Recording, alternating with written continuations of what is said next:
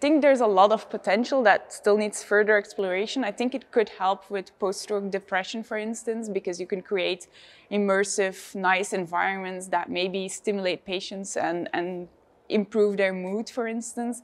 So I think it has some area of application within managing mental health issues after stroke. I think also to develop rehabilitation tasks that are more engaging, more motivating. I think there's huge potential there. And personally, I consider VR more of a tool for the rehab phase, so not necessarily in the acute stroke unit. Tele-rehab, I think, is also a bit more tricky at the moment, but really, I think it should become an integral part of rehabilitation in the hospitalization phase.